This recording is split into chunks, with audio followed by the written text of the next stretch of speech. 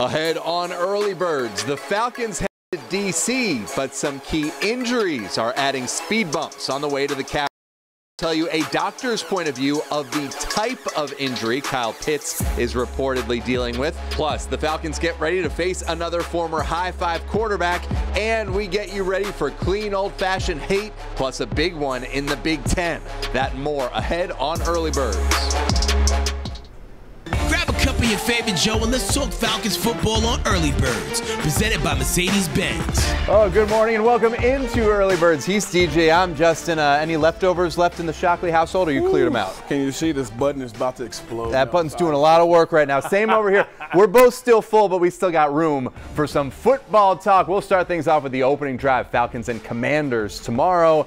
And the first topic is not a fun one. Some injuries for the Falcons they're dealing with. Tight end Kyle Pitts and D lineman Taquan Graham both going on injured reserve this week with knee injuries. And Shock, no way around it. These ones hurt. The offense really going to miss a guy like Kyle Pitts. Yeah, you miss Kyle in so many ways. And some people think about the production and just catches or touchdowns. But usually in this season, it's been about what he can do to affect other players on the field. His presence on the field opens up so much for everybody else. So missing him is going to be a big deal. But other guys will have to step up. And obviously, I thought TQ was playing some of his best ball next to Grady this season. Yeah, really solid along the D-line, young up-and-coming player. Pitts and TQ both have knee injuries. Arthur Smith, though, not giving us a lot more details right now, but also not yet saying they're definitely done for the season.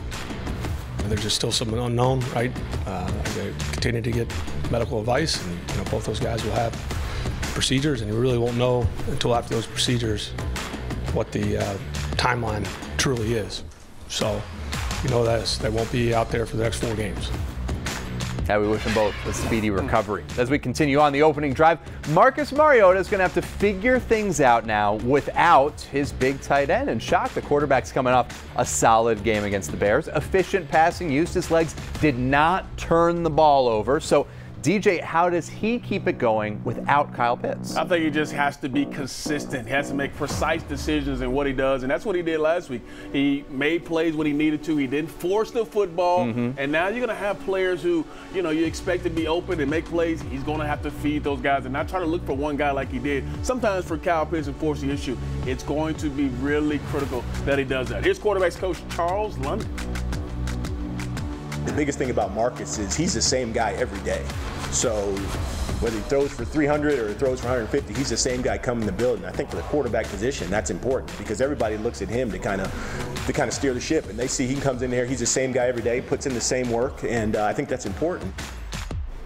All right, as we wrap up the opening drive, let's talk a little bit about the opposition this week. Washington's offense going to start Collins Hill alum Taylor Heineke at quarterback. He took over for Carson Wentz. It's his job now. So, DJ, what do they like to do when they have the ball? Well, this is a team that's kind of be balanced. They like to throw it, they like to run it. Heineke is a guy who has some athleticism to him, so he can create on the outside, but it's been the run game. Brian Robinson, as we saw, he came back this year, has played really well. Yeah. Antonio Gibson is another guy who runs pretty hard. They average around 4 yards a carry, but they will like to sling it around the yard. But this is going to be an interesting offense. I think the Falcons will have a tough task on their hand with this, our former Collins Hill guy. Yeah, we'll talk about him a little bit more later on in the show. Well, welcome into Early Birds alongside DJ Shockley. I'm Justin Felder. First off, happy belated Thanksgiving, man. Hope you enjoyed that, and everybody at home as well. We're here, of course, to talk Falcons and Commanders, and that Washington defense, Shock.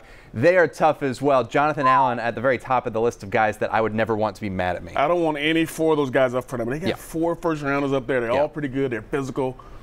We talked about it earlier. They can get after you, especially in the run game. Real tough defense, tough run defense. We'll see how the Falcons handle that. And Shock, the film room seems so out of context in this gaudy apartment complex. It's the District Sleeps Alone Night. This is a Garden State soundtrack. What is that? This is a good album. I don't know, kind of emo a couple of years back. Oh, yeah, you got to see me come out. It's kind of a reach this week. All right, go warm up the telestrator. We will see you in a few. But first, the Falcons pass rush took the wind out of Chicago's sails last week. 4 sacks, tied for the most they've had in a game this season. The other time that happened was all the way back in week 1. One of those sacks belonged to Lorenzo Carter. And Carter's also got a pair of touchdowns this year. He sat down one-on-one this week with our Kelly Price, who took some exception to Lorenzo's post-touchdown dance moves. So first I have to pull up something. because in the preseason, I asked you what your touchdown dance would be, and you've now had 2 touchdown dances, or 2 touchdowns, and you did not do this. A little nerdy dance. Give him a little wiggle. I was supposed to give him the wiggle. And you didn't do it. You've had 2 opportunities to do it, and you did not do I was the too touchdown tired. dance. Both of those opportunities, I emptied the tank getting in the end zone, so I was just celebrating with my teammates. When is the last time that you've had 2 touchdowns in a season? That's wild. So, man, middle school maybe, yeah, but yeah, it's wild, but it just shows anything, we gotta do anything we can do to help the team win. That being said, I mean, you're on pace for a career year, you know, as it stands right now, just statistically. What about this team, this scheme, and even maybe just like this organization and being home for you has helped you find that success? I think it's just this team. Everybody's just working hard, and we got one common goal, and that's to go out there and get a win every Sunday. So, I mean, I'm just trusting the process, enjoying it while I'm here, though. That's one thing, too. We enjoy working hard with each other. We enjoy each other in the locker room. There's that camaraderie that we just feel, and that helps a lot. Win, lose, or draw, you know you're coming back to go back to work with your brothers. That's motivating.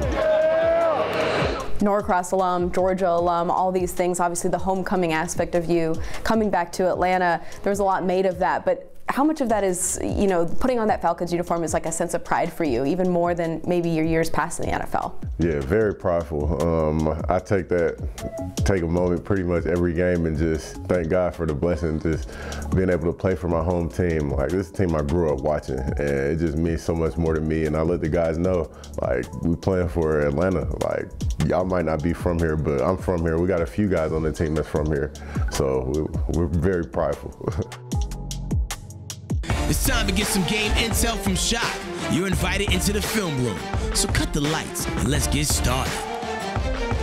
Every week we like to talk about all the details that matter and what happened inside a play. This is a particular play here where you're going to get a blitz pickup by Tyler Algier here. He's going to come around and end up picking up this particular linebacker. But this is poetry in motion because they're actually going to drop this defensive end and they're going to blitz this guy off the nickel here, off the edge right here. The line is going to be sliding this way. So Jake is going to end up picking this guy up, but this one guy who you need to pick up to complete this pass has to happen by Tyler Algier. And you can see him, he's coming from the backside here to create. Now, if the play gets started, here's your blitz here. Nice job of picking it up by here, Jake. This guy is jumping off, but now this guy comes free. Who is going to pick him up? Watch Algier come around, pick him up. Now he's going to give Marcus Mariota time to deliver this curl route on the outside, and it's perfect timing by each guy on the field. Now look at that. Boom. Step in there. Look at that. Nice, clean pocket here. Everybody's picked up. Now you got this huge hole to throw the football to for Marcus Mariota. You love the timing of this particular play here. Watch it come out of his hands. This ball's out of his hands and halfway there, and he hasn't even turned around yet. Perfect timing by him. You complete it. Now you got a good play here. And this was just a nice job all the way around of each 11 guys doing their particular job, getting it done, and ultimately it compiles in a first down for the Falcons, Justin. Shock, you're talking about a clean pocket for Marcus Mariota. We're getting ready to talk about clean, old-fashioned hate. More to come on Early Birds, getting you ready for Georgia and Georgia Tech. Maybe got a little more interesting after last week. Plus, yeah, get your hands up under it and just make sure that your hands are the one touching the ground, not the ball.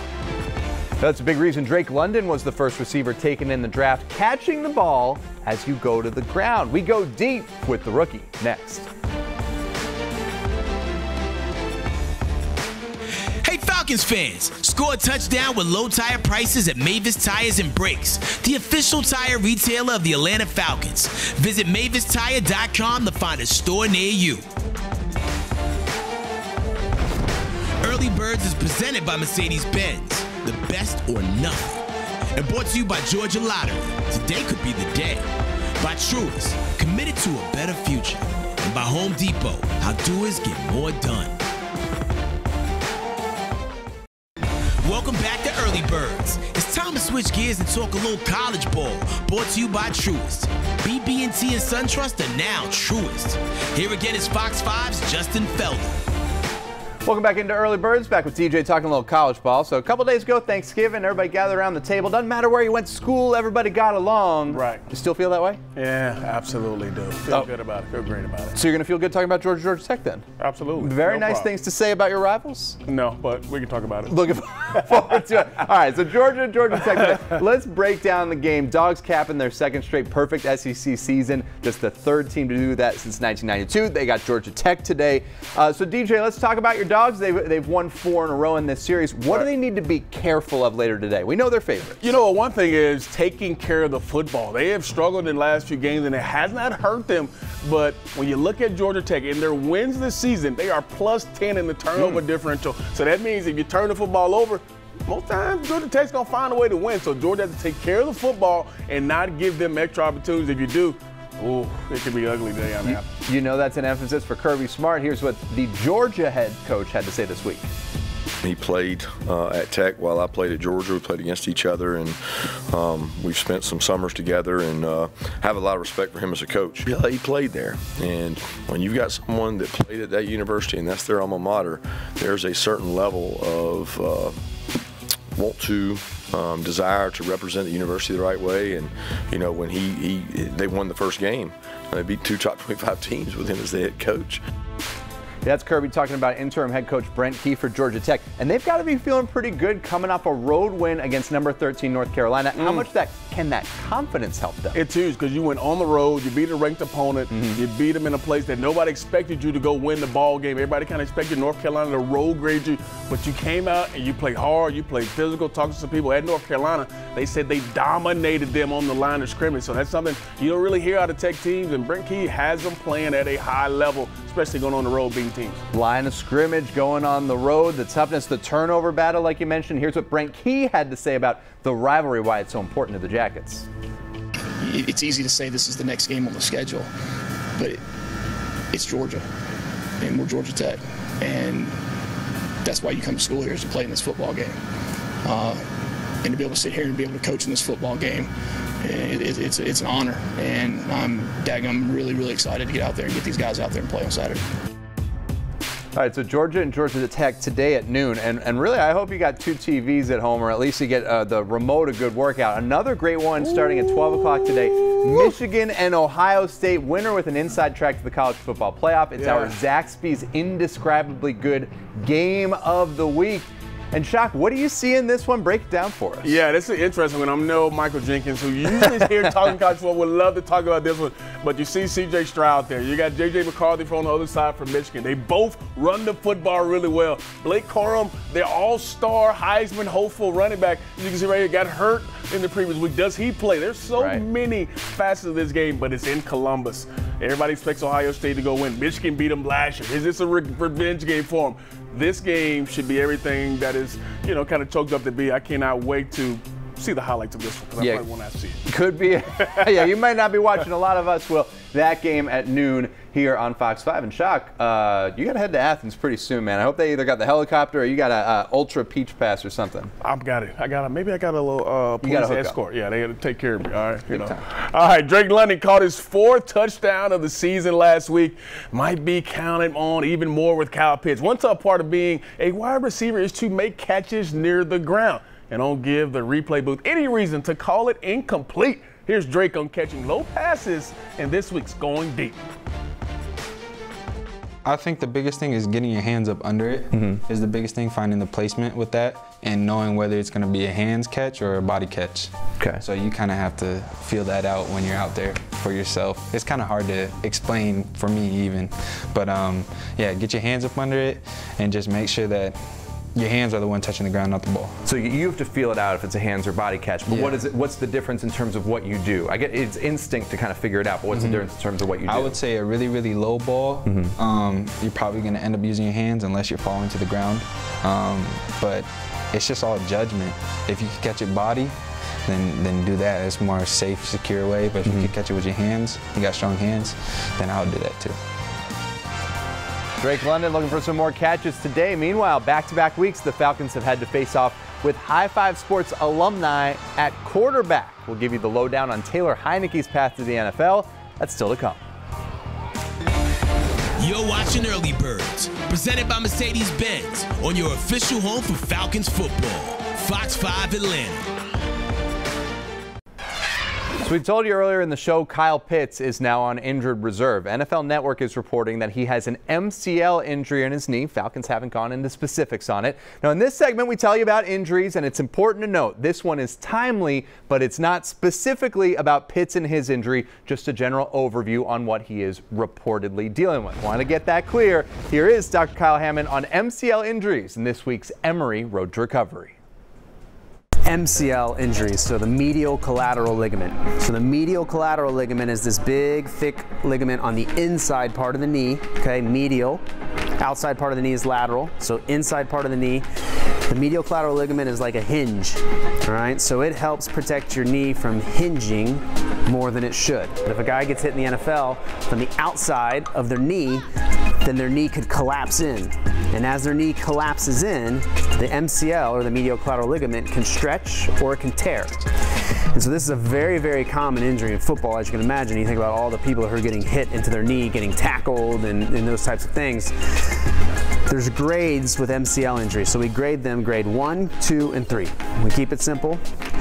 Grade 1 is when it's just a mild sprain, where there's just a little bit of disruption or a little bit of stretching of the ligament, and although it's something that's noticeable and a little bit painful, the degree of injury is fairly mild. It heals fast, it gets back to normal pretty quickly, and a lot of times there's minimal downtime from a grade 1 MCL injury. Guys can sometimes even play through it or maybe not miss the next game. Grade 2 is more of a medium-sized sprain or a medium-sized tearing, and then grade 3 is when the fibers of the ligament actually tear completely.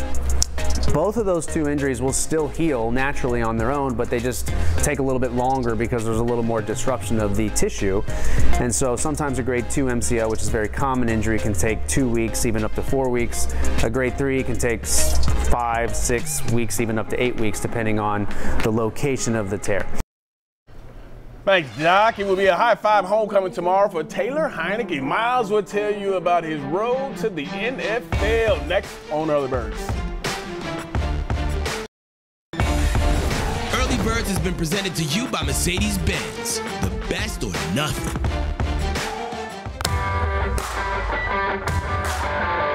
Hey Falcons fans, score a touchdown with low tire prices at Mavis Tires and Brakes, the official tire retailer of the Atlanta Falcons. Visit MavisTire.com to find a store near you.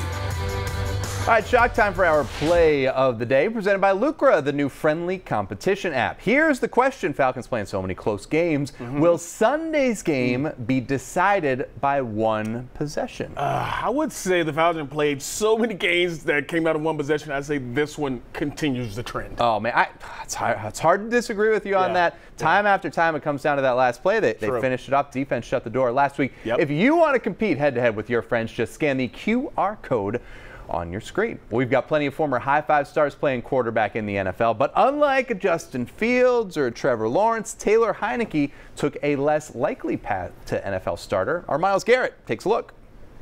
Guys, I simply cannot keep up with the amount of high-five stars the Falcons are playing each and every week. Today, we're discussing the house of Heineke. Taylor Heineke, over a decade ago, he was playing just up the road at Collins Hill with the Eagles, setting records left and right, winning games that leads to a career at Old Dominion, where guess what? He does pretty much exactly the same thing. Wins the Walter Payton Award as the best player in FCS. That leads to the NFL, an undrafted free agent for the Minnesota Vikings, off and on the practice squad there. Things don't work out, so he goes to the New England Patriots. Very short stint there, only there for a month. After that, the Houston Texans. He gets in for one game and one throw. He gets injured, doesn't last in Houston, so where next? The Carolina Panthers. He has one start there, his first start against the Atlanta Falcons, 1 touchdown, 3 interceptions. It's not a great game, but not too bad. He does get hurt in that game, however, once again. So he decides to go to the XFL, gets drafted there, but coronavirus pandemic happens. He doesn't get to play. So later in 2020, he gets signed by the Washington football team then. The Washington Commanders now pretty good so far. He has a great game last year, 2-0 the last few weeks. Let's hope the House of Heineke doesn't strike again tomorrow, guys. Myles, thanks so much. DJ, real quick, one player to watch tomorrow. If Chase Young comes back, make sure we block him. Oh, yeah, need to block up front. That's the key. All right, for DJ, I'm Justin. Hope you had a great holiday weekend. Enjoy the game tomorrow. See you next week.